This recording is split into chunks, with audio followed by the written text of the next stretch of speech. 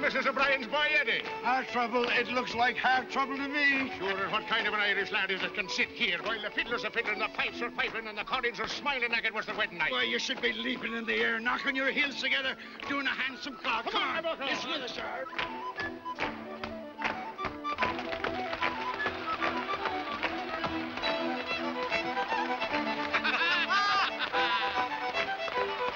What to it, Michael, me boy? Fine, fine. To get hold is one of the greatest dancers in all Ireland.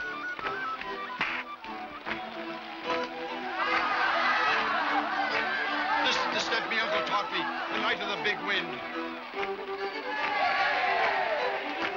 Now you can see why the O'Briens were the first kings of Ireland. A little hoof of that O'Brien. Not a bad shortstop either. And that infield wouldn't be much good without him.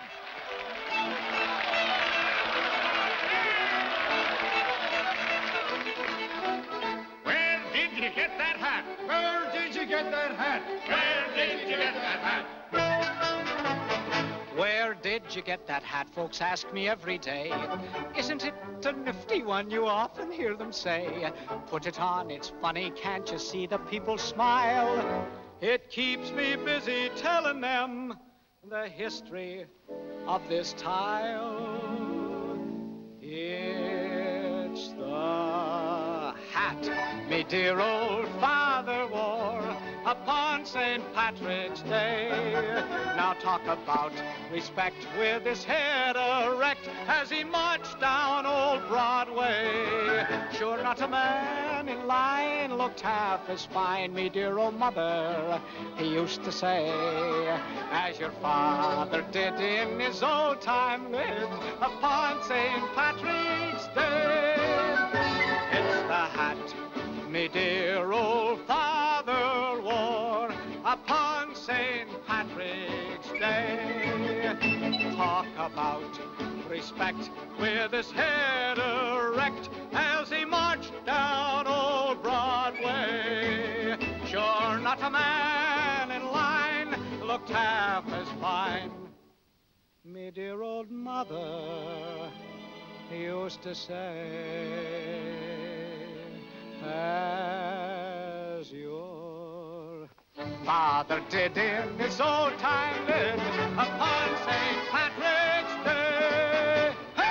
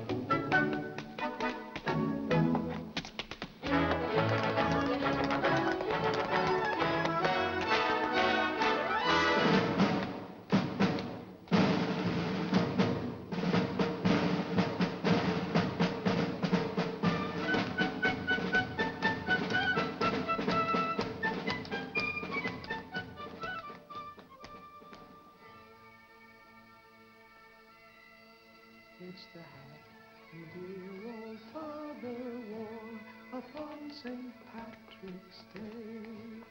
Talk about respect with his head erect as he marched down old Broadway. Not a man in line looked half as fine, my dear old mother used to say, as your father